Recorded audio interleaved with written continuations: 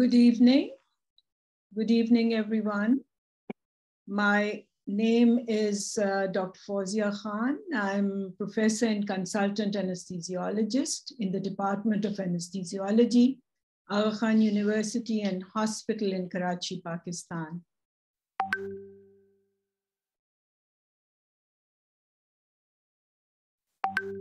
I'd like to welcome you all to this first ASPA-FLEX3 webinar of 2023. And this is regarding neonatal anesthesia. The program has 3 case-based discussions. First is tracheoesophageal fistula with duodenal atresia. Then it follows with a case of omphalocele. And the third one is a premature neonate with sepsis and perforated gut.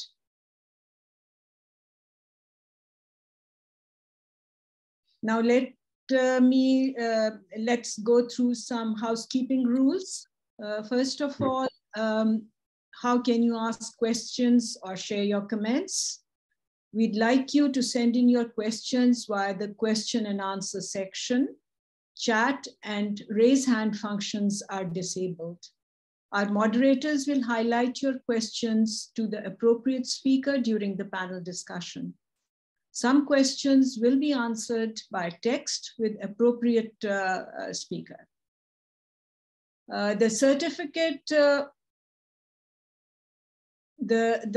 certificate of attendance, this will be automatically generated and forwarded to those who submit the post-webinar survey only. And this will be forwarded to you tomorrow, that is January 16th, 2023 at 1700 hours Singapore time through email. Now, please ensure that you have correctly keyed in your full name and your email.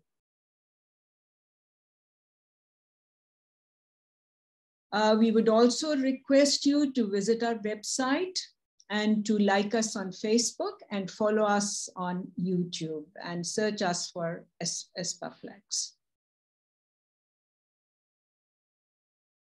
Now let me introduce you to our moderators and speakers. First of all, our webinar IT support is provided by Dr.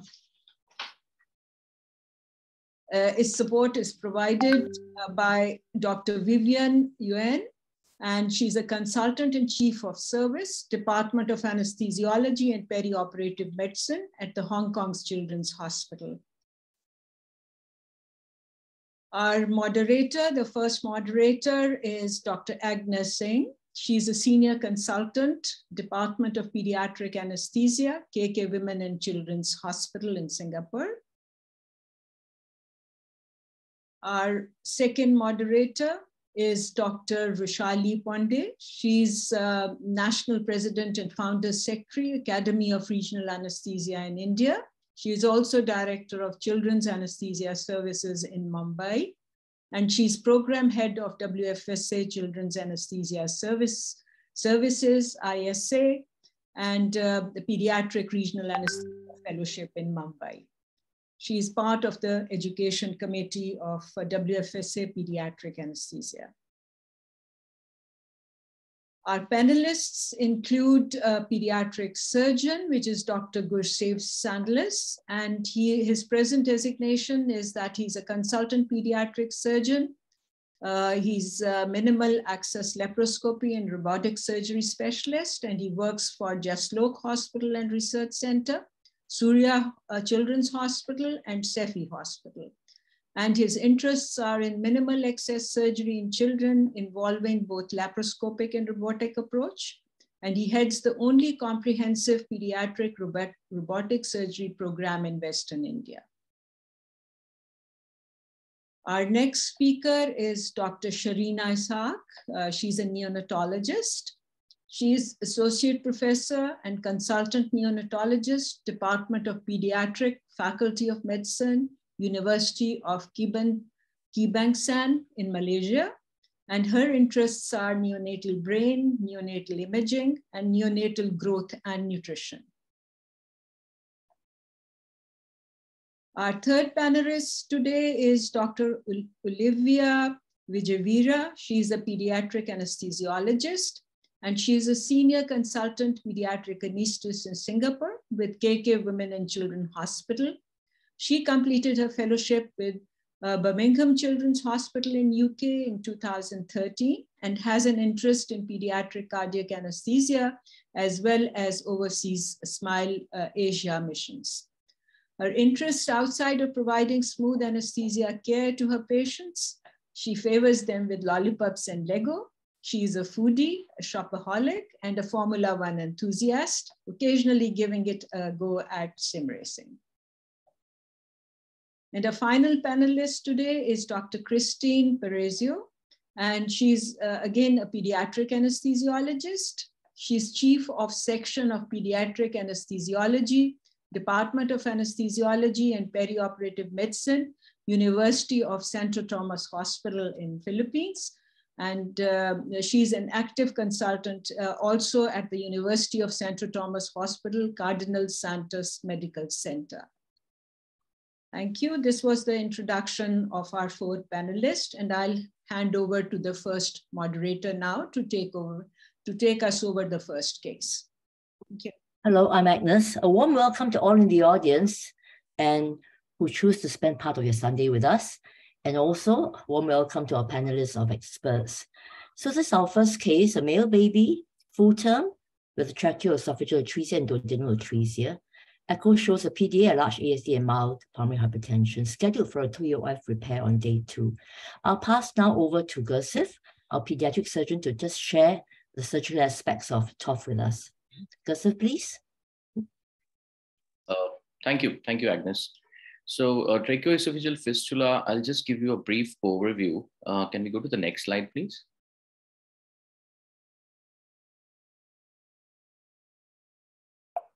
Can we, yeah. So I think all of us know there are 5 types of tracheoesophageal fistulas. And I think what we would be more concerned would be the type 3, where you have the proximal atresia followed by the lower end, which is connected to the esophagus, to the trachea. The esophagus is connected to the trachea. Typically, we would take X-rays of these kids, one to look for associated anomalies like you have duodenal atresia in this patient. And the second case would be to rule out pure esophageal atresia. Primary concern for us would be the condition of the lungs, whether there's any sepsis, because tracheoesophageal fistula, though, is not really a true surgical emergency. We would rather optimize the child first before proceeding with surgery in such cases. So routine X-rays, a septic workup in these kids would be my primary concerns before opting for a repair. The question whether to go for a thoracoscopic repair or an open repair would be dictated by basically 2 factors. One primary factor would be the condition of the lungs. If the child has presented to us early and there is no aspiration pneumonitis, and the child is otherwise maintaining saturation on minimal supports, proceed with the thoracoscopic repair. Otherwise, an open repair is preferable, giving a better ventilation to the child, because thoracoscopic repair would cause a positive pressure in the thorax. If you go to the next slide, you can see cases of pure esophageal atresia where there won't be any gas shadows in the abdomen. So as a surgeon, my primary concern, like I said, would be the timing of the surgery and what approach we would prefer, whether it would be a thoracoscopic approach or an open approach, depending upon the overall condition of the child.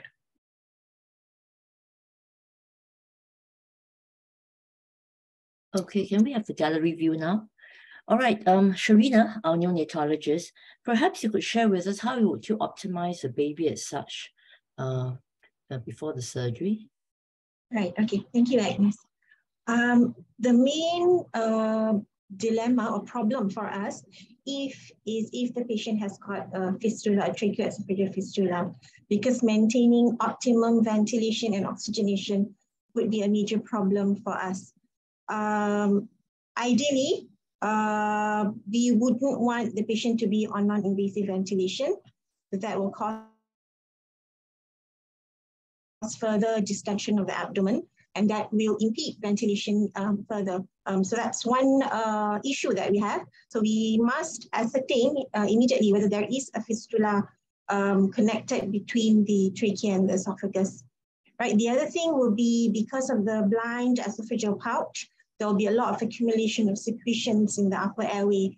So that will further impede ventilation and oxygenation. So if the surgery is not done early, one way of reducing the amount of secretion in the upper airway is to put in a Replogel tube, which is inserted into the blind end of the esophageal pouch. That will help to reduce the risk of the baby aspirating, and that may delay surgery if the baby should aspirate. The other thing would be to maintain a slightly higher head elevation at about maybe 30 degrees, right? So that would help with the Replogel tube to help the secretion to accumulate in the esophageal pouch, and that will help us clear up the secretions as much as possible. The other thing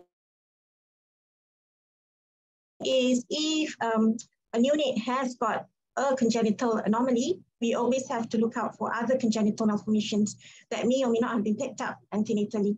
If it has been picked up antenatally, then it will make our job easier because we know what are the anomalies present.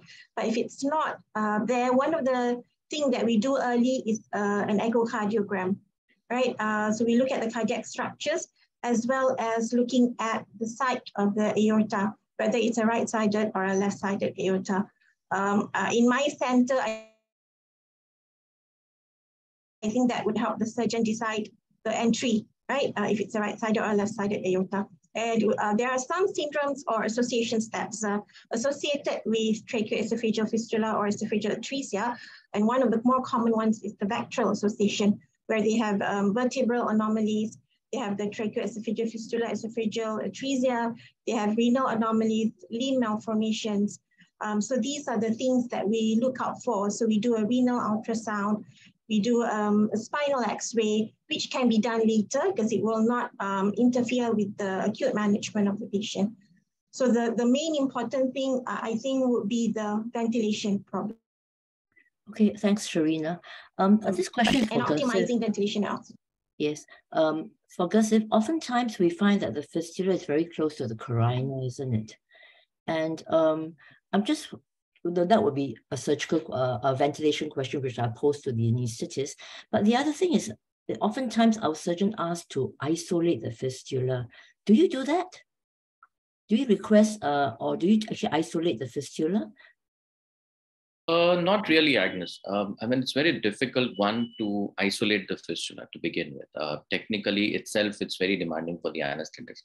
Secondly, as a surgeon, it doesn't really help me in any way if I am able to isolate the fistula, because what we generally would prefer, like you said, if it's very close to the carina, then anyway there is going to be, as whenever you ventilate, there is going to be air which is going into the fistula and then into the stomach. If the fistula is slightly away, we can ask the anesthetist to position it in such a way that there is minimal air entry into the fistula and consequently into the stomach, because it's counterproductive. The more gas that enters the stomach, it's going to splint the diaphragm, it's going to make ventilation more difficult. And we really can't solve that problem till I have disconnected the fistula and then, deflated the stomach by putting in a feeding tube. So as a protocol, we would not isolate the fistula, just from a surgical standpoint. Okay, thank you. Olivia, I was going to call you Ollie. Sometimes the surgeons do ask us, right, or rather they do the isolation, right? And so how do you anesthetize the child to give them a good feel for them to be able to insert the Fogarty? I see. So at our institution, it is fairly routine for the pediatric surgeons or with the assistance of the ENT surgeons to isolate the fistulas, and we do it routinely for almost all tracheoesophageal fistulas. As a result, for us, the surgery and anesthesia first starts with a rigid bronchoscopy or microlaryngeal bronchoscopy, as you term it. And so for that, oftentimes we will inhale the child to sleep, make sure that the child is at an adequate depth of anesthesia. We then topicalize the airway and we maintain spontaneous ventilation throughout the procedure. and then the surgeon will insert a size 3 Fogarty catheter down the fistula when it is visualized. Okay, so what are the reasons given by the surgeons that they want us to, or rather they want to isolate the fistula? So the reasons that have been cited would be actually for them intraoperatively, after turning the patient lateral, they are able to use the Fogarty catheter to, as a guide to where the fistula is, to help them feel the fistula surgically. And the other one is that for the larger carinal fistulas that are very close to the, where it's almost impossible to really isolate the fistula, where it can cause some ventilatory problems, then the tip of the Fogarty catheter often has a balloon, and we can potentially inflate the balloon if we have encountered difficulties with ventilation and gastric distension. Have you had challenges in it slipping out? The Fogarty catheter? Yes, during the surgery. Yes. It hasn't really slipped out, and thankfully I've never really had to inflate the balloon because of severe ventilatory challenges, but it does have to be taped very, very well. Yeah, so whenever we turn the patient from a supine to a lateral position, I always make sure that I tape it properly and I hang on to it for dear life, make sure that it doesn't get dislodged. I also actually do use a marker to ink up where it's supposed to end at the mouth so that the marking doesn't disappear, or I know that if it's kind of become dislodged upon turning the patient lateral. Okay, all right. Christine, what are the other anesthesia challenges you face, managing these babies, going for TOF repair? Yeah. So the definitive anesthetic management must be carefully planned, and in the light of the TF, the location and the size of the fistula must be known prior to the operation. The concurrent respiratory status, as mentioned earlier, and the coexisting illnesses of the newborn. So it was said that 50% of patients with TF are associated with bacterial, and Dr. Sharina has mentioned it earlier. And in our patient, it was seen to have a PDA, an ASD, and a pulmonary hypertension, so that it was good that it was an echocardiographic evaluation was prior to the operation was done, and ideally a hemodynamic study should be done to measure the different pressure in the chambers of the heart, and also if possible intra-arterial and CVP lines. Aside from the ASA standard monitors should be placed. Also, the PKIT or the rescue drugs must be within reach at all times. Also, the management of the airway, as mentioned earlier, is a crucial element in the anesthetic care of the newborn with TF. So the objective is to secure the airway in such a manner that the gas inflow into the gastrointestinal tract via the TEF is minimized while avoiding aspiration and over-gastric contents. So over-gastric inflation will, number one, limit your diaphragmatic excursion. It will also compromise your ventilation. It will also increase your intra-abdominal pressure, and subsequently it will decrease your cardiac output. So inhalational anesthesia with spontaneous ventilation has been employed during induction until ligation of the fistula in order to minimize gastric insufflation. However, with patients with small fistula, or those patients with less than or equal to 3 millimeter diameter, they can be given positive pressure ventilation or a gentle bag ventilation, and it's relatively safe for gastric insufflation. However, you should take into consideration that the inspiratory pressure should be kept low.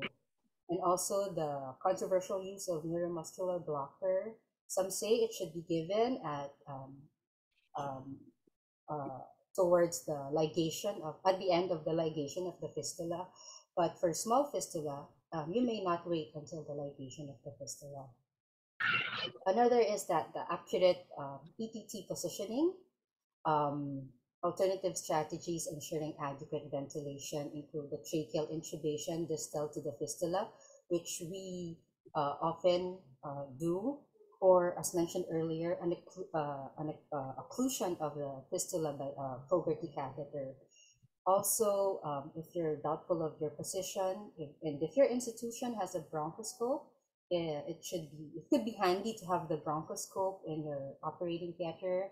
And if there's a need to refer to your ENT or your pulmonary, a pediatric pulmonologist, please do so. So it's just for the safety of the baby. So how do we ensure the adequate ventilation? So we could do ABGs intraoperatively, and so that we can evaluate the adequate pulmonary ventilation and the saturation of the baby. And until the ligation of the fistula is completed, and there should be a constant communication with your surgeon, and you should discuss with the surgeon what's the definitive plan. Are they going to do a thoracoscopic repair or an open thoracotomy? Because it will definitely affect the baby, because for thoracotomies, we all know that the lungs can be compressed, it can be retracted, there can be contusion. So meanwhile, for thoracoscopic repair, the surgical insufflation also of the carbon dioxide may give about hypercapnia and eventually bring about the saturation. So I think the key here is vigilance and a quick response, and inform your surgeon about what is happening to the baby. Okay, all right. Thank you, Christine. Perhaps you brought up about talking to the surgeon, which I think Joseph, do you have any little concerns for the anesthetist when you are doing the surgery? Perhaps briefly you can share with us your concerns that we should be looking out for. I think the main concern would be if we are doing a thoracoscopic repair would be the ventilation, because it's going to cause a positive intrathoracic pressure, and that can make ventilation difficult. It can cause desaturation during the surgery itself. So that would be my primary concern. When coming to if it's an open repair, then we would more be concerned about the lung compression causing a lot of secretions to come out. And regular suctioning would be a good thing to look for. The third thing I would be concerned would be the positioning of the ET tube, especially if we are not putting in a Fogarty's catheter, then the tube should be positioned in such a way that there is optimal ventilation. And I think a very good communication between the anesthetist and the surgeon throughout the surgery, not just during the planning of the surgery, but throughout the surgery is the key to making sure that these kids are managed safely throughout the surgery. Okay, all right, thank you. So Sharina, we often take these babies back intubated. Could you share with us, how would you keep these babies quiet and your pain relief? Just briefly, yeah. Okay, so the main thing, rather than keeping them sedated, is to make sure that their pain control is optimized. So rather than making them quiet from the sedation, it's actually to manage the pain well. So I would use opiates as my first line, and interspace it with paracetamol, right? So that will help me to wean the opiates faster, and hopefully they're strong enough to be extubated into room air, rather than putting them on high flow nasal cannula or nasal CPAP, right? So pain control is a very important thing for neonates. And if the pain control is still not well managed, then I will consider some form of sedation for these babies. And I would probably use benzodiazepines, because we don't use much of the alpha-2 receptor agonist much in Malaysia. All right. How long do you keep these babies intubated for? Maybe one last question from me. Yeah. So it depends on how good the lungs are, and so we look at their lung dynamics and see how strong they are. Okay, all right. But from a surgical point of view, respiration, if the lungs are good, how long would you recommend we keep the babies intubated for? I think that's a call that the neonatologist and the anesthetist has to take. How long do we ventilate them? My primary concerns post-operative would be patient positioning to make sure that there's no hyperextension of the neck, which is going to cause tension on the anastomosis. Secondly, there should be regular suctioning orally, but not too deep a suctioning to go into the esophagus and again cause issues with the anastomosis. So patient positioning, regular suctioning would be my two main concerns. As far as ventilation goes, unless and until it's a very long gap fistula where we have had a fairly tense anastomosis and we do not want the baby to move, that would probably be the only surgical indication where I would ask for an elective ventilation for the next 24 hours or 48 hours. But apart from that, I think that's a call for the neonatologist and the anesthetist to take. All right. Okay. Thank you, panelists. Maybe I'll hand over to Vishali. There are some questions that you might want to ask the panel. Yes, indeed, Agnes. We do have here extremely practical questions coming up. The first question is, do you use cuffed or uncuffed tubes? And if we use cuffed endotracheal tubes, then how do you ensure that the cuff is not near the surgical site? Maybe Olivia, can you take this question?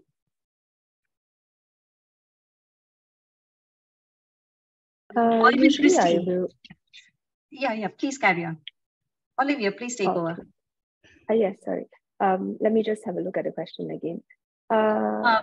The question, do you use cuffed or uncuffed tubes, Olivia? And if you use cuffed tubes, then where do you have your cuff, in other words? Where do you see to it that you have your cuff? Most of the times, these babies, they aren't very big. So I tend to use uncuffed tubes more than cuffed tubes for these units, because by the time the Fogarty catheter goes in, right, there really isn't so much space. Yes, true. Sure, get the point, because Olivia always has a Fogarty in place, as she said. Well, coming to another question, inhalational anesthesia, if practiced, and then spontaneous ventilation, lateral position, open chest until fistula is ligated is a rather difficult technique. So could you please explain how do you do it? Which breathing circuit? What are your fresh gas flow, sevoflurane concentration? So could Christine take it? Because Christine, I guess you had described the spontaneous ventilation. For the induction of anesthesia, we usually start with a giving of your inhalational anesthesia, a sevoflurane. It can be used to put the baby to sleep. For the breathing circuit, because it's a small baby, you usually use Jackson Reese. Yes. The volume of the bag is completed. There's a computation for that, and also the fresh gas flow is. There's a computation on how to compute for your fresh gas flow, but it's usually not less than 3 liters per minute to prevent the rebreathing of carbon dioxide. And SIVO concentration, it depends on the hemodynamic status of the baby, but it's more than 1 volume percent usually. Maintained at 1 volume to I think 2 to 3 volume percent is more than enough for the baby, because we have an adjunct, like we've given fentanyl and morphine or other intraoperative analgesia. Definitely the SIVO concentration will go down. So just look into your hemodynamic status and titrate your gases and your drugs accordingly. Sure. So play it by case to case, and if you have a GR circuit in hand, then you can always adjust the ventilation in accordance to what the surgeon is doing, so that the lung doesn't pop in their field when they work. So yes. So are you trying to tell us that you would give a muzzle relaxant after the inhalational induction? Is this what you're trying to tell us? I usually don't give muzzle relaxant. I just do spontaneous ventilation until the ligation of the fistula. Sometimes I give a small volume positive pressure ventilation, just to support the ventilation. All right. So, all right. Get your thoughts. There is another question here. In some centers like us, is the questioner trying to ask us, they do not do the bronchoscopy. Could ET position help with surgeons putting a tube to deflate the stomach? So anyone could answer this question, maybe Olivia? Sorry, I actually had replied this directly on the Q&A. Okay, but okay. I have some trouble understanding the second half of the question. I'm not sure what it means by the ET position to help the surgeon put a tube to deflate the stomach. I'm not really sure. Yeah, yes, I understand what you're trying to say. In other words, are they trying to put ET in the fistula? Well, I'm not too sure. How would they guide it anyways? There. So maybe they want to go beyond the fistula, in other words. They want to put the tube in endotracheal tube tip beyond the fistula so that the fistula is not ventilated. Is the questioner asking this? Could you just put it on the chat so that Dr. Olivia can make her point clear to you once your point is clear to her? So I leave it to the chat box. Now, the last question, would you recommend intra-arterial pressure monitoring to this patient?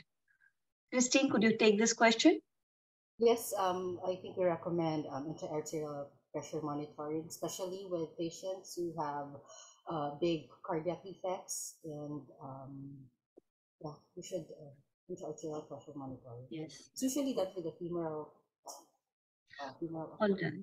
So if there are any more questions, I would rather request the audience to put it in the chat box and be sure that the questions would be answered there.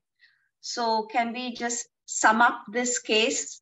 Okay, I'll take over. I'll just sum up this case then. Can we have the outcome of the Okay, so what has happened was that there was a thoracoscopic repair of the duodenal atresia and TOF. The patient was done under a G with lumbar epidural. Baby was electively ventilated, extubated 36 hours, epidural removed 48 hours. By day 11, the patient was back on full feeds. Okay, all right. Now we'll go on to the second case, and Vushali will host this. Yes, we come to a second case, which is antenatally diagnosed. Very uncommon, but not so uncommon. We do see it off and on. Antenatally diagnosed omphalocele, and of course, the parents had been under counseling since then. Born 36 weeks, 1.9 kilogram male baby, and now is scheduled for surgery. So over to Gursev so that he can tell us the nuances of the surgical issue. So yeah, thank you, Vishali ma'am. So for omphalocele, I think the primary concern, first of all, as soon as the baby is born, would be what are the contents? Because every time liver is a part of the content of these omphaloceles, it precludes towards a difficult surgical repair and probably a stormy post-operative course as well. So that's the first thing. Second thing we would be concerned about as a surgeon would be what is the thickness of this membrane on top, which is covering the exomphalos. Because if that membrane is thin, is it liable to burst? Because as long as the membrane is intact, everything inside is sterile, and we would like to keep it that way. So either you can put a silo or you can apply certain epithelizing agents to kind of thicken the sac and protect the sac from opening up. Because omphaloceles, like the ones which we are showing you right now, they're just too big to be operated or repaired immediately. We would want this baby to grow a little bit, put on some weight and then proceed with surgery. Because frankly, in these cases, the problems will begin once the surgery is over. Because once all these contents are back inside the abdomen, it's going to cause raised intra-abdominal pressure. It's going to cause abdominal compartment syndrome. It's going to interfere with the renal blood supply. Look at the urine output of these babies. So the destabilizing will begin after surgery as well. So where preoperatively we are concerned with management of the sac, prevention of sepsis, post-operatively we would be concerned about the abdominal compartment syndromes. So as a surgeon, my primary endeavor is to make sure that the sac remains intact. I may cover it with a silo and then proceed till the child becomes old enough for us to electively go ahead and operate on this child. All right. Dr. Sharina, could you just put some light on the management in the NICU prior to the child going in the operation theater? All right, okay. So if a child is born with a major omphalocele, that means the liver is in the sac, that's called a major omphalocele. Most of the time, there is a high association with pulmonary hypoplasia. So that's something that we really have to look for and assess the respiratory status on admission to the NICU. And omphalocele is more likely to be associated with an underlying genetic abnormality as compared to the other gut abnormality like gastroclisis. So we do tend to do a full examination looking for underlying abnormalities.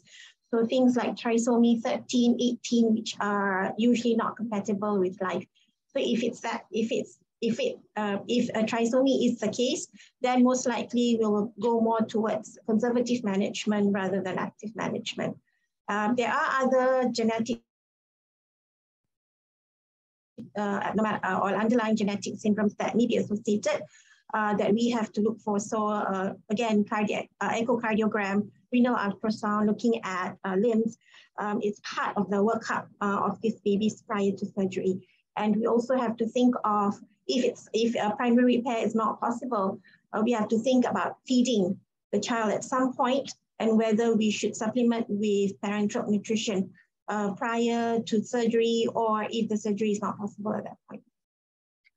So Sharina, if you have been called to the OT when the child is being delivered, maybe the LSCS is going on, so you take the baby up. So now what are your thought processes? Would you go for an elective ventilation? Would you assess the child and then think about it, or how would you want to go ahead first? The first thing is, again, to assess the ventilation and see whether there's spontaneous regular respiration. So if there's spontaneous regular respiration and the lungs are not compromised, there isn't actually an indication to support the baby in terms of mechanical ventilation. The most important thing is to keep the sac intact. So what we do is we use a form of a cling film or a Neonatal.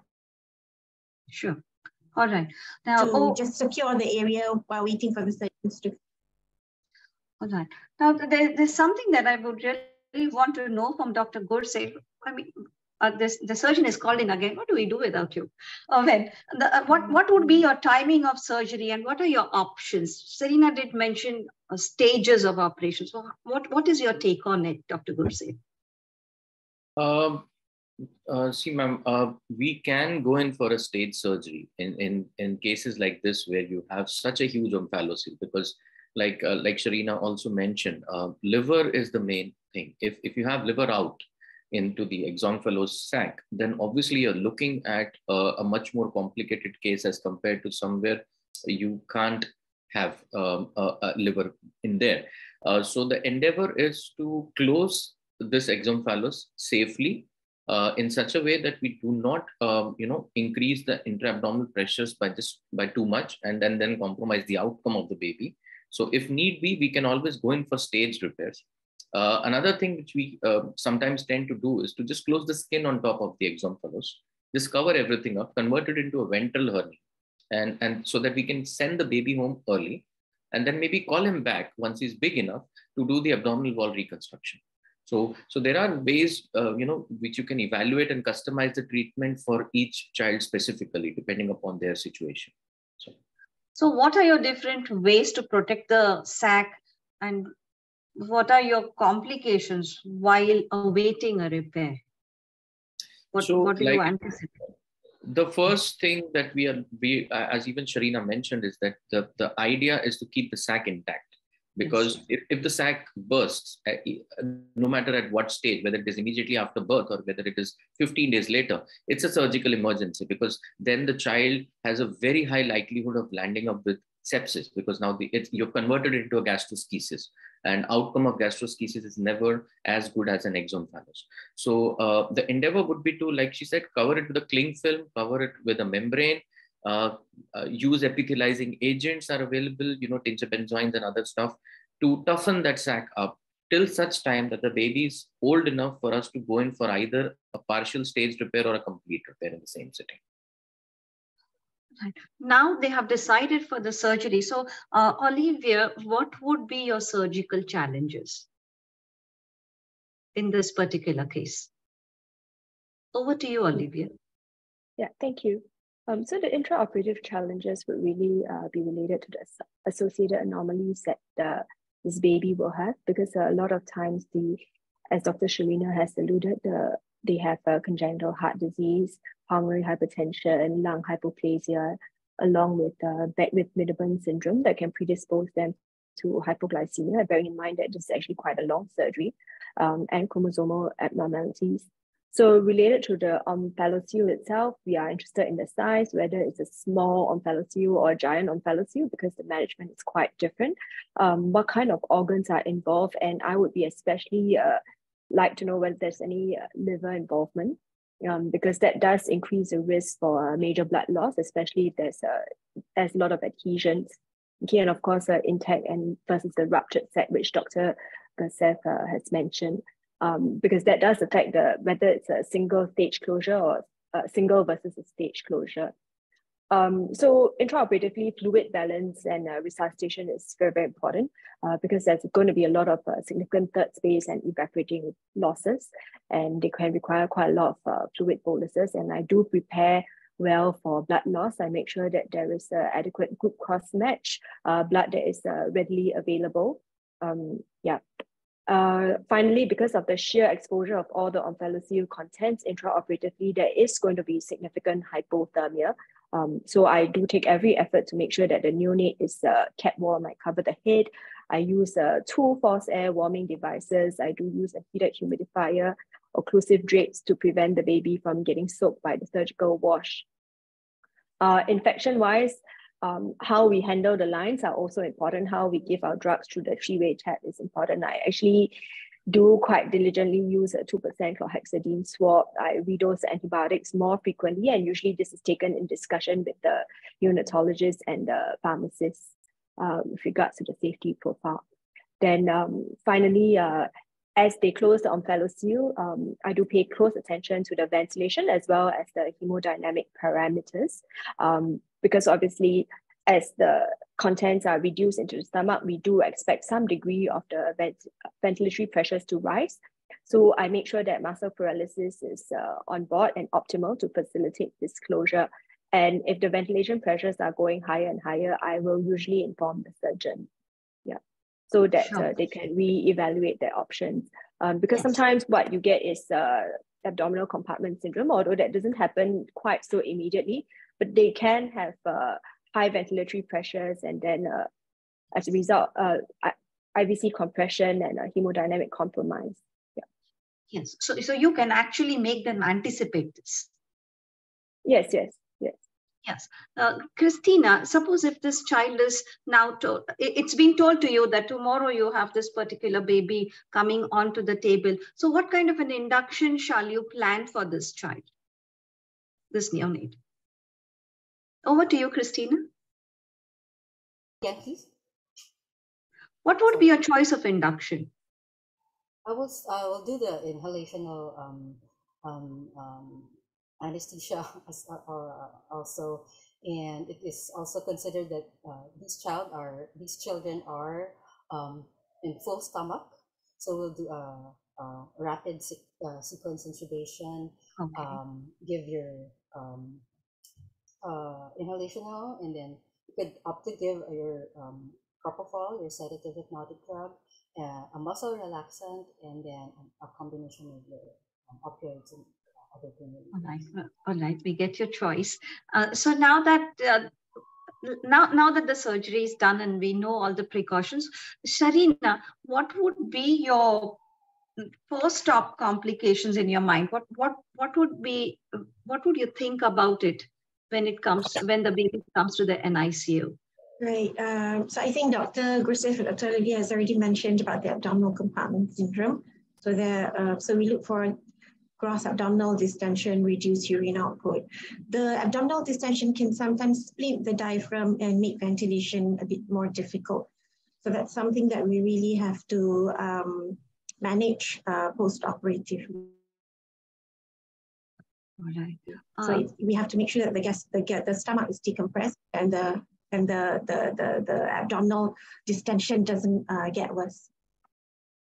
Right, and again, pain management is also very important post-operative. Sure. Yes. Olivia, would you really want us to know a little more about the compartment syndrome here? Abdominal compartment syndrome that you just mentioned of. It would be one of the most impending complications, isn't it? Sorry.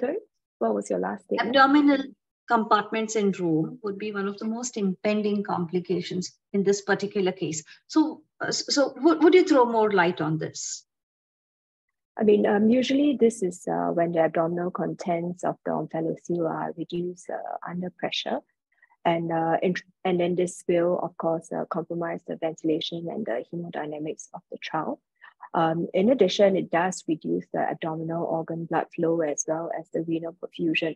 Although, to be very honest, in small neonates, looking at the urine output every hour can be very difficult because everything is covered under the drapes. And oftentimes, reduced renal perfusion that manifests with reduced urine output is not immediately evident intraoperatively. Yeah. And then, of course, in the longer term, when we reduce it under pressure, it does kind of stretch the skin too much, and that can lead to wound breakdown, necrosis, and infection, which we obviously do not want for this child. So usually intraoperatively, if the inspiratory pressures go above 30 during the closure, may or may not be always associated with hemodynamic compromise. That's when I'll start to speak up. There are other numbers like intragastric pressures and intravesical pressures, but we do not routinely monitor them. And I'll be very honest and say that I do not monitor these numbers intraoperatively. Even in our neonatal intensive care unit, we don't really monitor the intravesical pressures either. Yeah. And the key to all of this is really a multidisciplinary communication intraoperatively with the surgeon and postoperatively with the neonatologist. All right. Serena, would you, how would you really understand that, okay, this child, this neonate is now heading towards abdominal compartment syndrome when the child is under your care in an ICU? So if the abdomen is distended, okay, one of the signs would be the earlier signs I think would be a reduced renal output because of the reduced urine output because of the reduced renal perfusion, right? And the IVC may be compressed and that may impede venous return. So the baby would start to become hypotensive, right? But the skin would be stretched out, right? The skin breakdown I think happens a little bit later, okay? But the more worrying thing would be the reduced renal output and the hemodynamic status. How would you take care of this? The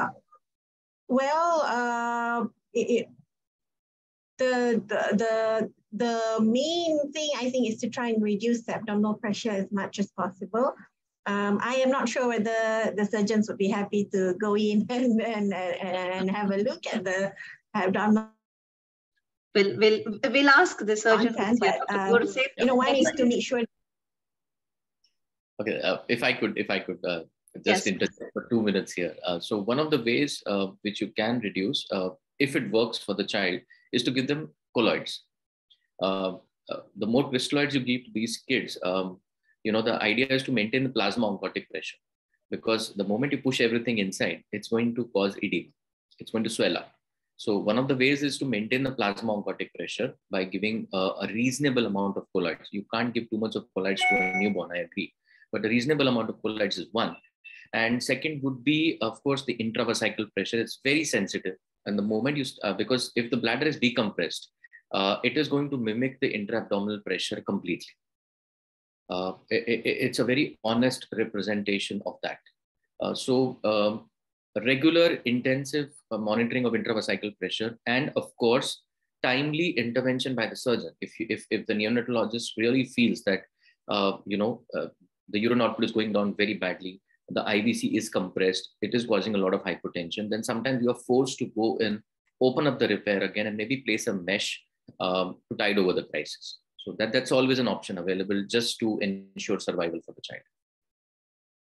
Sure. So you wouldn't go ahead and hesitate to reopen at the very first sign of an impending compartments? Yeah, ma'am. If we are not able to take care of it with conservative measures, I think we should have a very low threshold for reopening these repairs rather than losing the child.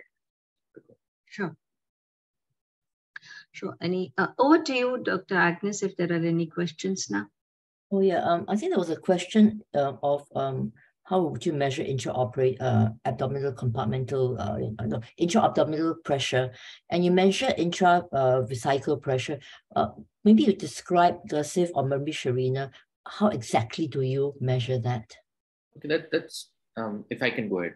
It's very simple actually. We are anyway keeping an indwelling catheter in the bladder to measure the urine output. So if there is no urine output, all you do is you place the catheter at 90 degrees to the baby and maybe put in 2 to 3 ml of saline and measure the length of that column. It's called centimeters of water. So what we are looking for is anything less than 20, ideally, or anything less than 25 centimeters of water. Because if the bladder is deflated, it will mimic the intra-abdominal pressure faithfully. So this is how we keep measuring it, by using a water column in the indwelling catheter. Keep a feeding tube instead of a catheter because catheter may not be transparent. So you keep an infant feeding tube indwelling in the bladder itself. It helps you to measure the urine output and also look at the column of urine, or put in a little saline and measure the column length of that vertical column. And anything less than 20, I think both Sharina and I will be happy. Up to 25, we would have a little bit of tachycardia. But I think after 25, we'll have to intervene. Okay, all right. So these two questions takes us back to the surgery again.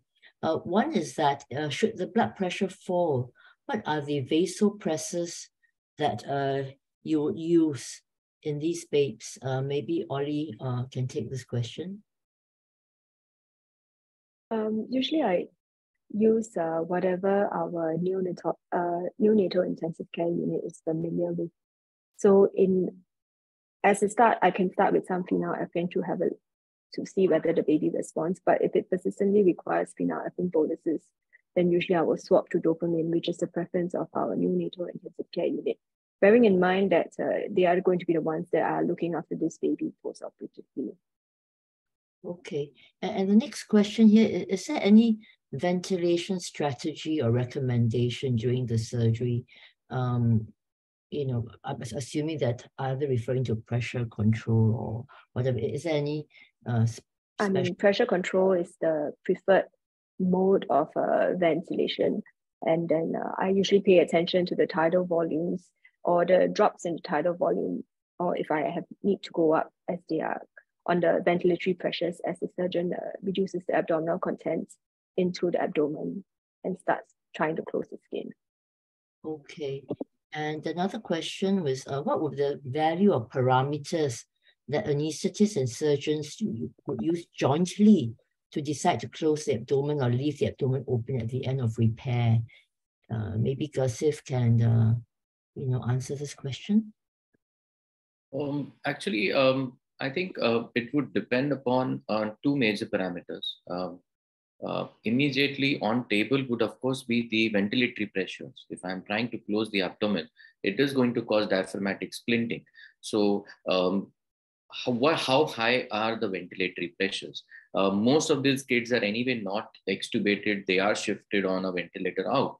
But the question is how high those pressures are needed and how comfortable my anesthetist is giving those pressures for ventilation purposes. That would be, I think, the number one criteria because everything else is later. Abdominal compartment syndrome, drop in urine output, all those things are later.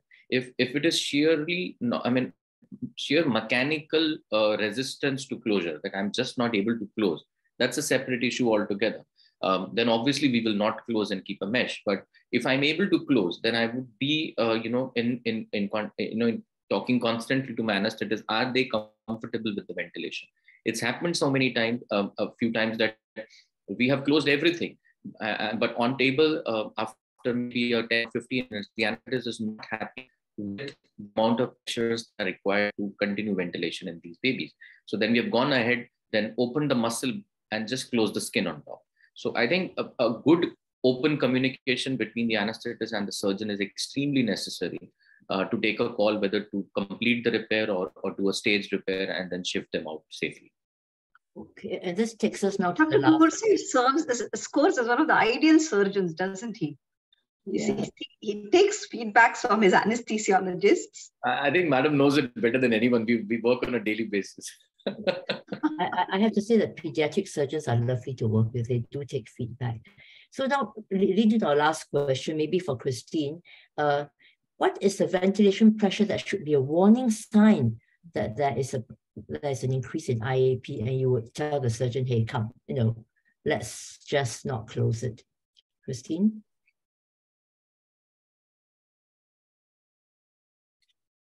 Christine, you're muted, Christine.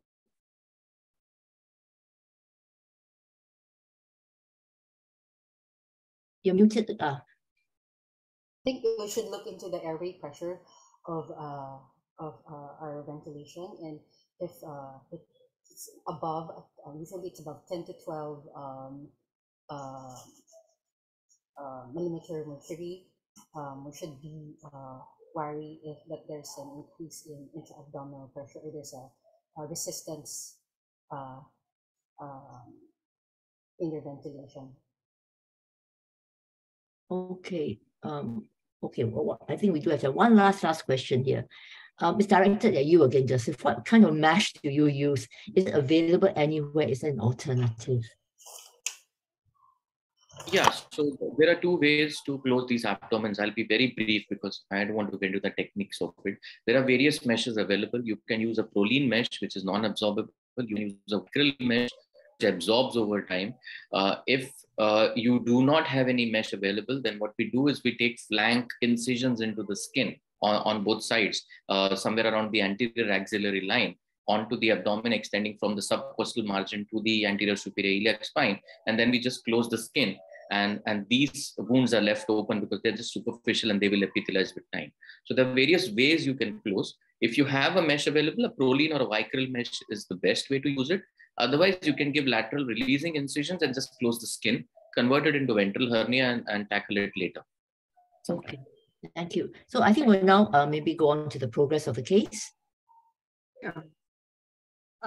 Sure. Vivian, may I request you to show that particular slide? Yes. So this is a real-time case, and this is how it unfolded. So day 2, the sac was removed and covered with a mesh, and patient was intubated and sent to the NICU. The liver and bowel were reduced into the abdomen, and still it was covered by a mesh.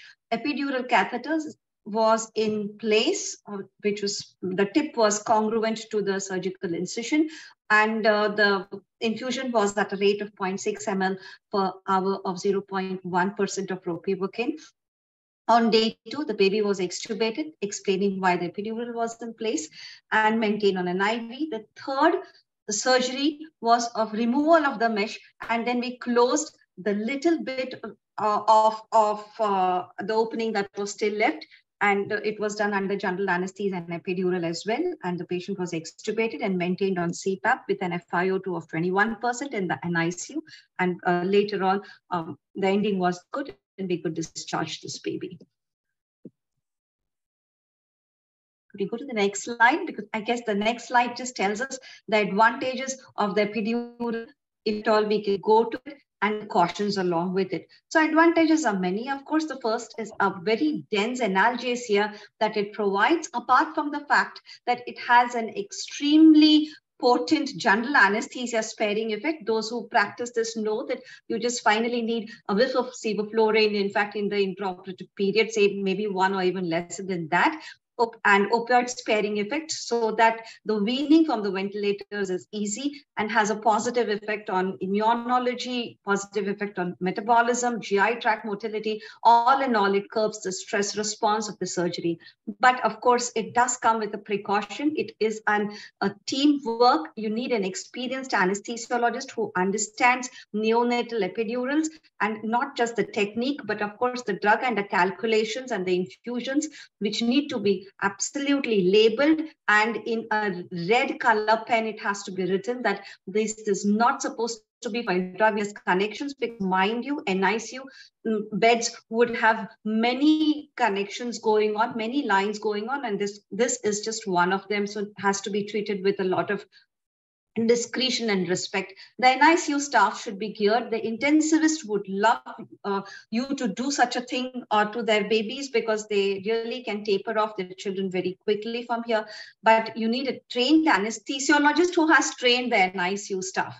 And protocols should be set, and the anesthesia team is the team ultimately responsible for the catheter, even if it is an NICU till the catheter is removed, is the nutshell of the practice if it is an epidural catheter infusion in the postoperative period.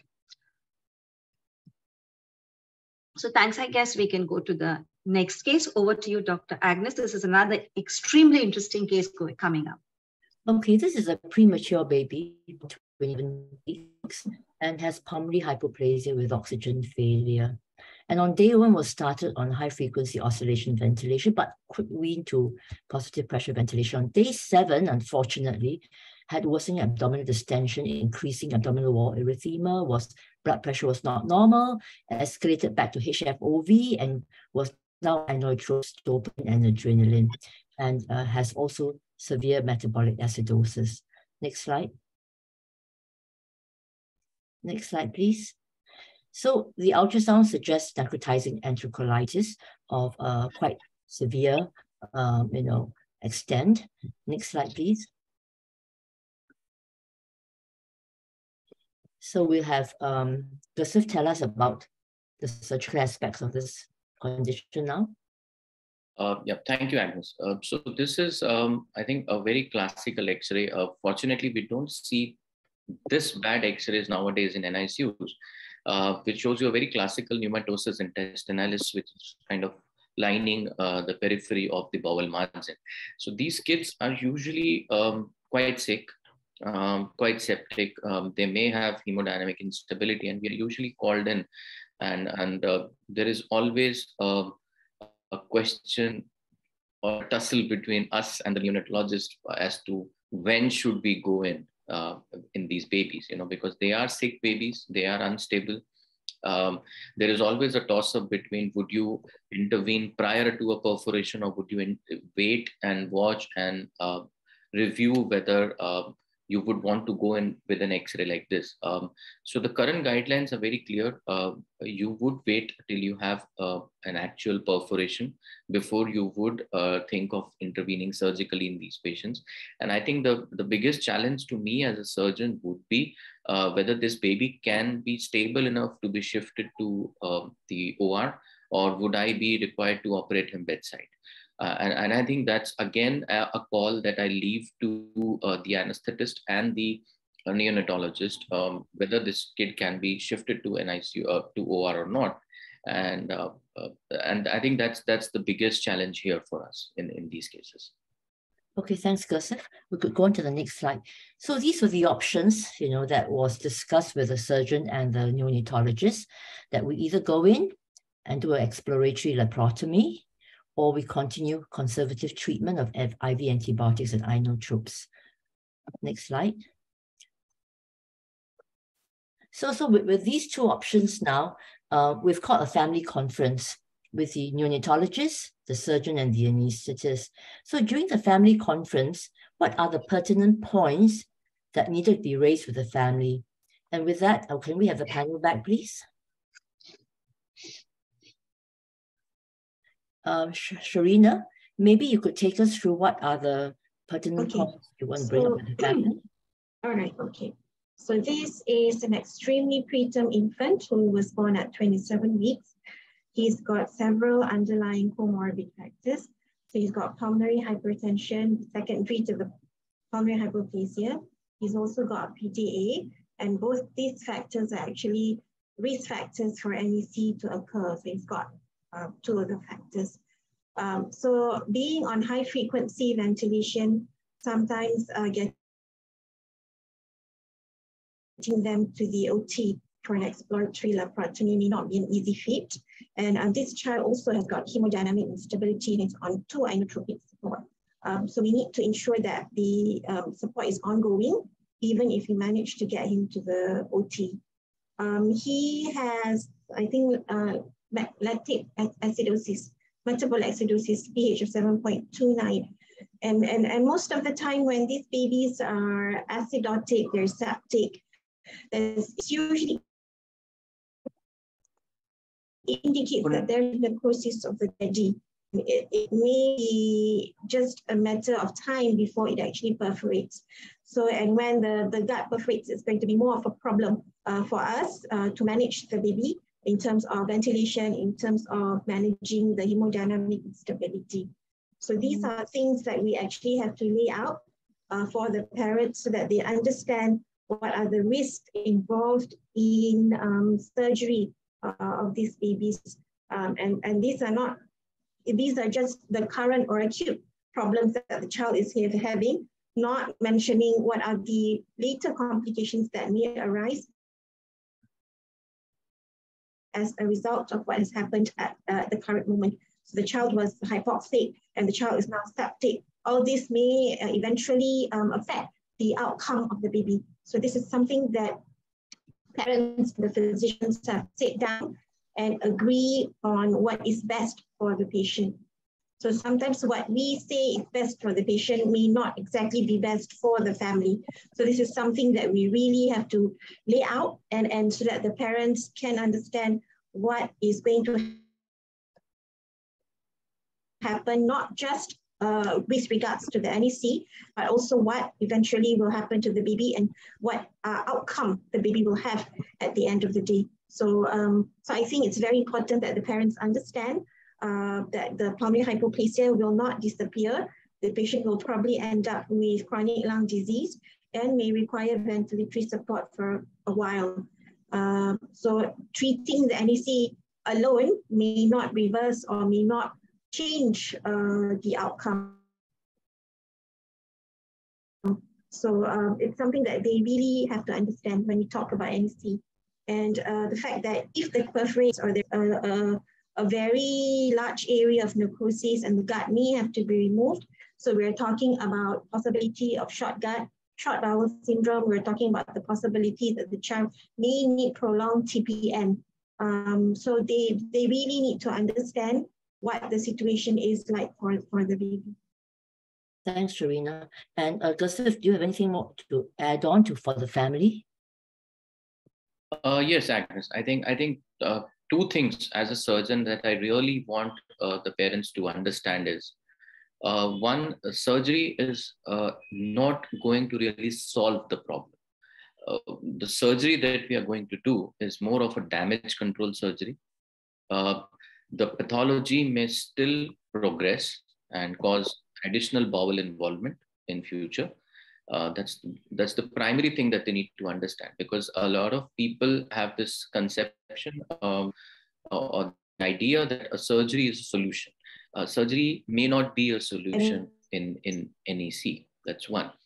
We are only doing what is called as damage control. Two, they need to understand is that the surgery itself can push the baby over the edge. The baby is already unstable. He's already in metabolic acidosis. Any kind of further stress, even if it is forced, we are left with no option. Even if we are forced to go ahead with surgery, the surgery itself, the whole process itself can be detrimental to the outcome. So I think these are two things as a surgeon, which I would really want the parents to understand.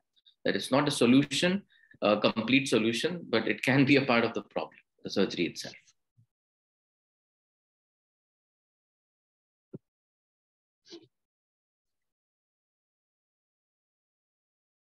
Family agrees and wants the surgery, Olivia. What are the risks that you need to counsel the family on? So usually I will counsel that by the time they have come to the conclusion that they want the surgery, I believe the neonatologist as well, the surgeon would have spoken to them fairly extensively. So usually I will tell them that this is a very, very high risk surgery. The child is likely to be very unstable throughout the surgery in terms of ventilatory support, as well as the blood pressure, heart rate. very light, even though there is not major blood, it's not major blood loss surgery. Oftentimes they are quite oozy and we will need to transfuse blood. We will have to further give them more inotropes or blood pressure medication, to put it in layman's terms, and they will definitely stay intubated. The amount of ventilatory support might increase and might need different machine, and the child will get worse before they actually get better. We will do our best to support the baby as much as we can, but sometimes despite our best efforts, we can also lose the child. And usually I'm quite upfront about that. Okay, thank you, Olivia. So can we have the next slide, please?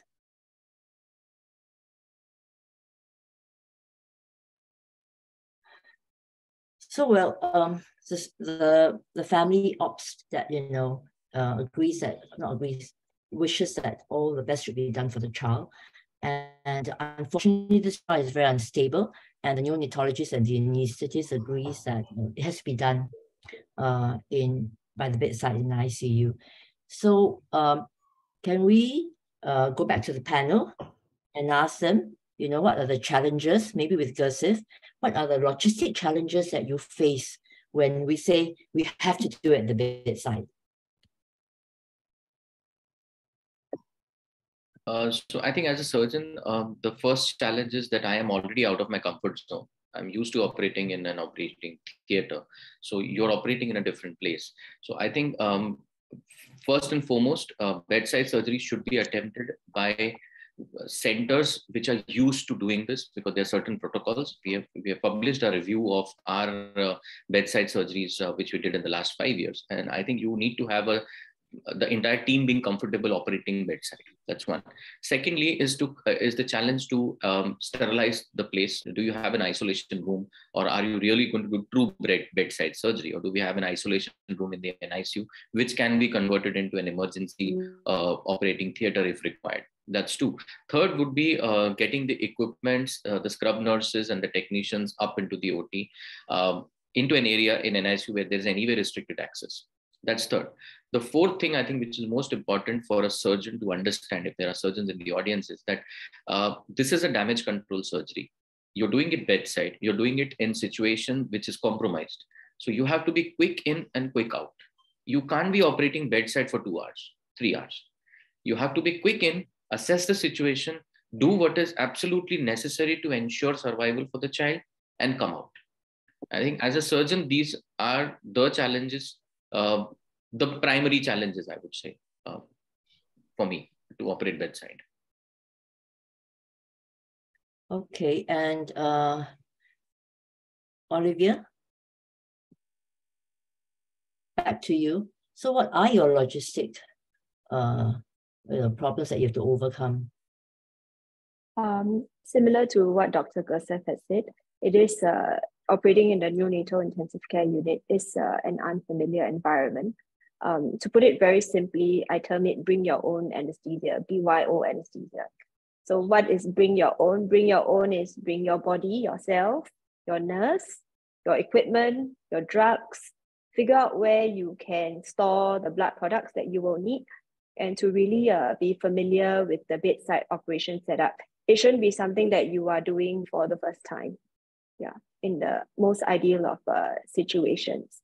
Oftentimes there is no anesthesia machine, so we have to be familiar with the operation of the neonatal intensive care ventilator. If you're lucky during office hours, there might be a respiratory therapist to help you if you're not really familiar with the machine. Otherwise, you should request the neonatologist to be ready on hand to help you, or at least to show you which buttons to press to troubleshoot if you're not familiar. And also the anesthetic nurse should be familiar with the neonatal setup as well. I do make it a routine to have a huddle beforehand and ask who I can call if I need extra help for resuscitation. And oftentimes that is the neonatologist. In the sickest of patients, I actually have a resuscitation drug calculator with resuscitation drugs all drawn up. I keep some ampules of calcium chloride and sodium bicarbonate or sodium acetate in my pocket. Usually I give anesthesia in the form of intermittent ketamine and fentanyl boluses, along with the basal morphine infusion. And I give muscle paralysis, but oftentimes they really do not need too much anesthetic. Yeah. If the baby is not already on inotropes, depending on the pre-existing hemodynamic stability of the baby, then sometimes I do dilute and hook it up preemptively before the surgery starts. And this is my own preference because I don't like to dilute drugs and doing difficult calculations according to the baby's body weight in the middle of surgery when I already have to monitor so many other things. Yeah. There is a whole lot of lists of equipment that we have to bring along. Finally, you actually have to be also familiar with what the patient is on in terms of the ventilatory settings, the vascular access, as well as the infusions. And when we position the patient, I always position such that I have easy access to the airway, the nasogastric tube. I put extensions to all the lines, including the arterial line and the arterial line transducer, so that I can easily sample the blood gas intraoperatively, because this is quite important for such a sick neonate. Yeah. I also make sure I either pad or put some plastic protection around the arterial lines and cannulas, because the space constraint is tight and the surgeons or the scrub nurse may invariably place some instrument or press on these arterial lines and cannulas. Then when you lose your blood pressure intraoperatively, you would be second guessing. Yeah. And then I try to station everything as ergonomically as I can so that I can look at the ventilator and the physiological monitors as well as the infant pumps. Thanks for it's quite extensive, comprehensive list. You mentioned huddle. Maybe you would like to introduce the audience to the importance of a huddle, especially under such situation. Oh, okay. In our institution, it's quite routine to have a quick team huddle for all major cases coming out of the intensive care unit, be it the neonatal intensive care or the children's intensive care unit. And this is conducted together with the neonatologist, the nurse looking after the patient, our anesthetic nurse, ourselves, as well as the surgeon scrubs. And usually it starts off by the neonatologist giving an introduction of the patient, and then the surgeon highlight what we are going to do. The surgeon will say what he needs, and we highlight any intraoperative concerns that we might have. And if we anticipate instability, then we kind of discuss a plan A and a plan B for resuscitation of the child if needed, so that everyone is on the same page at the start of the surgery, and there will be like no second guessing and hopefully a little bit more smoother workflow. Okay, thanks, Oli. All right, let's go now to the progress of the this patient.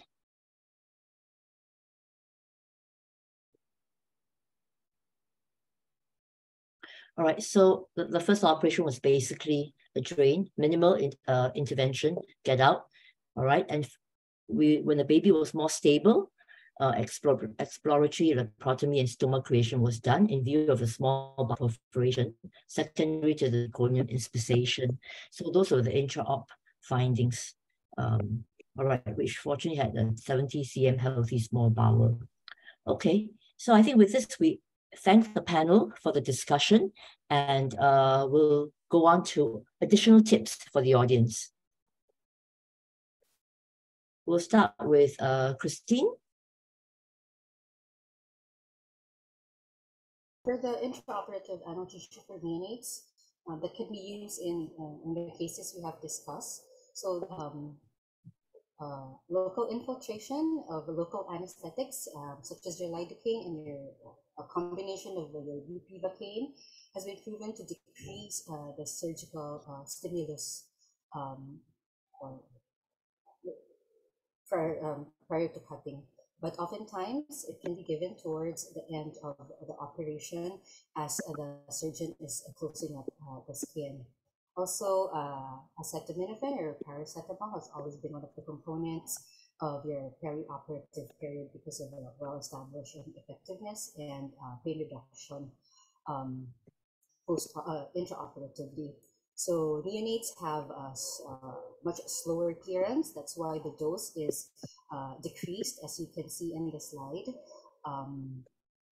Also, can give the rectal, but the absorption is it's not that much predictable. So we prefer the IV preparation of your acetaminophen. Next slide, please. Yeah, okay. For the opioids, it may be given to term neonates, and morphine has been given, it can be given as a bolus or infusion. And recently, agents that can be infused, PCA or NCA, anesthesia, holds promise as it reduces the total dose of your opioids that can be given. Subsequently, it can reduce complication from opioids-induced side effects. Fentanyl is an optimal choice because of the minimal hemodynamic effects of less hypotension, less GI, and less GU effects. The dose can be given as seen in the slide, and usually start at a lower dose of 1 microgram per kilo, and it can be titrated accordingly, depending on the vital signs of the patient. Next is dexmedetomidine, and it's used towards the end of the surgery just to bridge the gap between the emergence and the transfer and the subsequent sedation by your neonatologist. Although this is not it's not approved for use in the neonatal age, however, there are studies advocating the use and safety of it, and some institutions have started using it. The dose is, as you can see, is much lower than the standard dose for older children and adults. For the next slide, we have the ketamine, and it is also used in neonates, but not as robust as literature in supporting older children. And it's ideal. It provides sedation. It has a pain relief aspect, and the hemodynamic instability is almost nil. So the respiratory drive is maintained, and it allows bronchodilation, which improves ventilation and hemodynamic functioning. So in our third case, the baby who is very unstable and very high risk, we could use ketamine along with your benzodiazepine or other painkillers. It can be started with a small dose of 1 milligram per kilo, and it can be titrated depending on the need of the baby.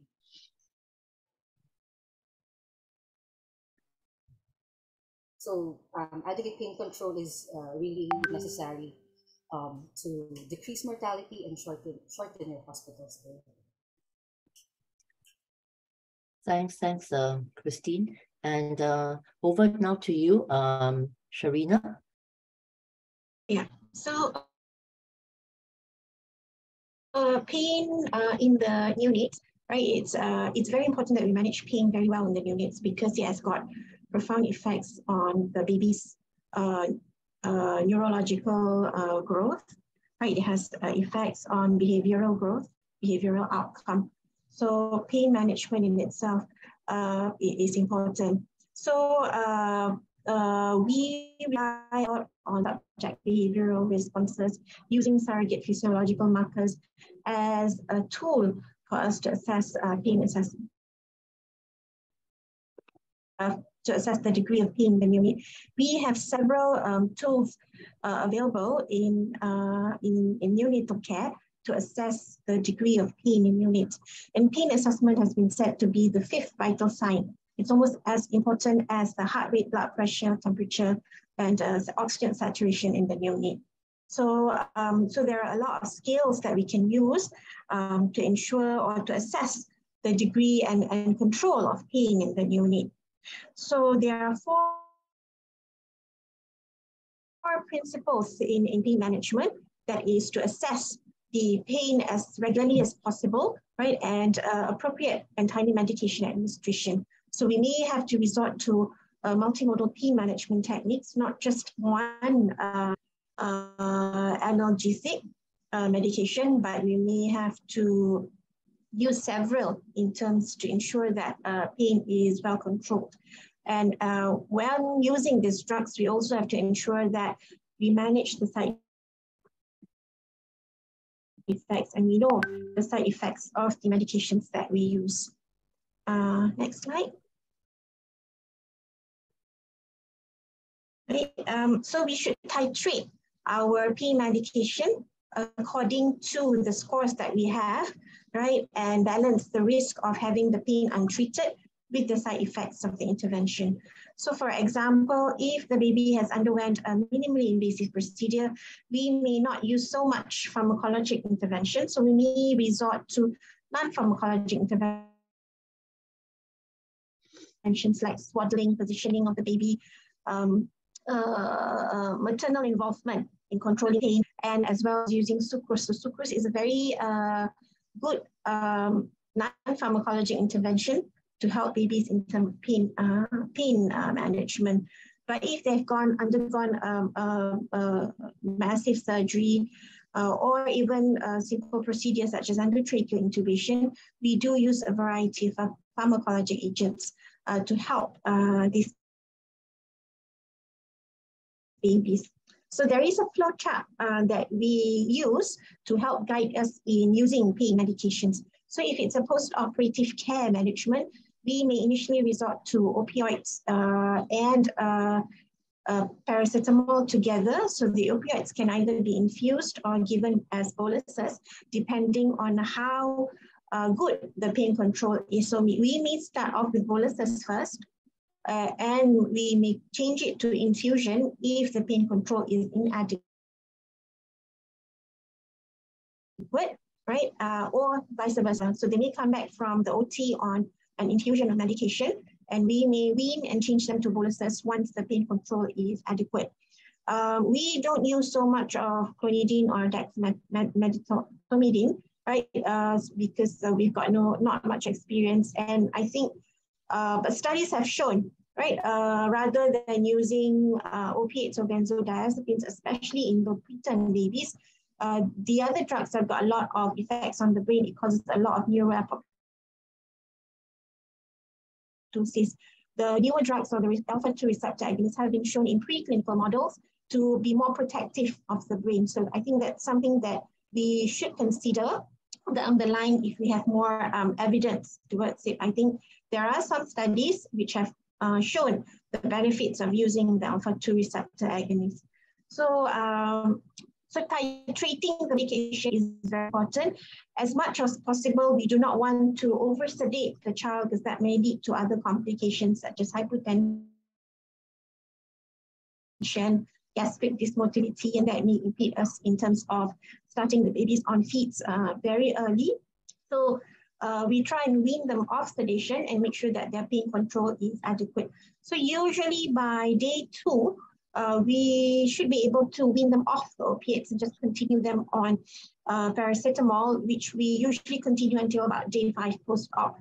And usually by then, the pain score would probably be about 0 or 1, and we may resort to non-pharmacologic interventions at that point. So in a nutshell, that's how we manage the pain in the neonate. Thanks, Sharina. In fact, a warm thanks of appreciation to all the panel members for making this discussion a very lovely discussion. Thank you. And now we hand it over to Fauzia. Are there any questions for Shari? No, there aren't. I have been keeping a close eye on this, but we don't have any questions because most of the questions have been answered by the panelists in the chat box, I mean the questionnaire box itself. Okay, thank you very much, panel. Okay, we come to the end of this very interesting discussion. And as you know, though neonatal anesthesia is part of pediatric anesthesia, but it's got its own unique problems.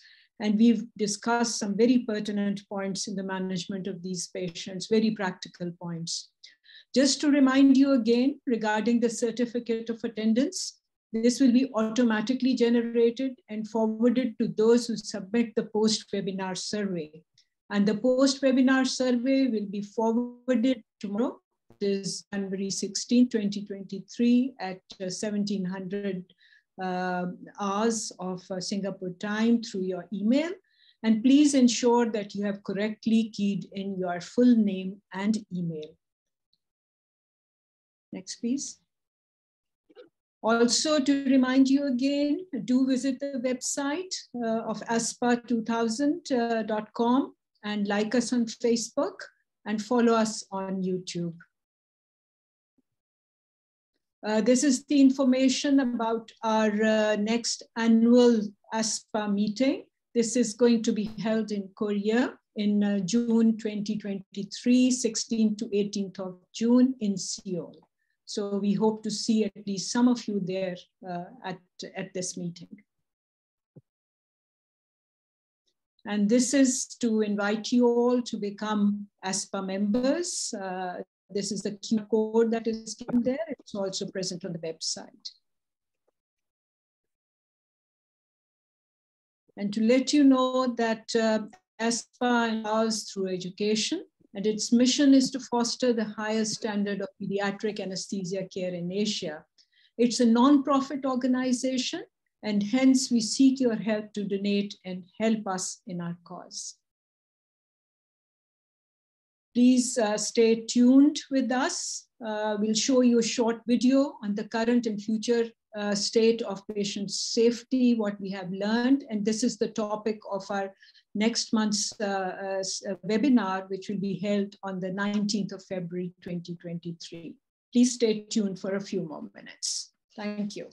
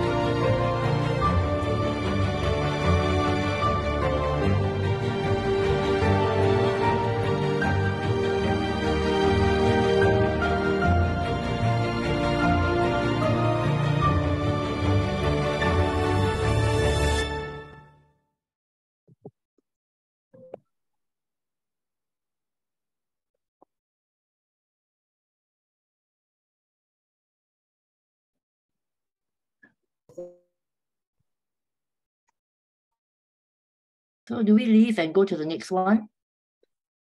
Not bad. Well done. We're on time. Yes. Well, we're on time. Well done, everybody, and thank you, everybody.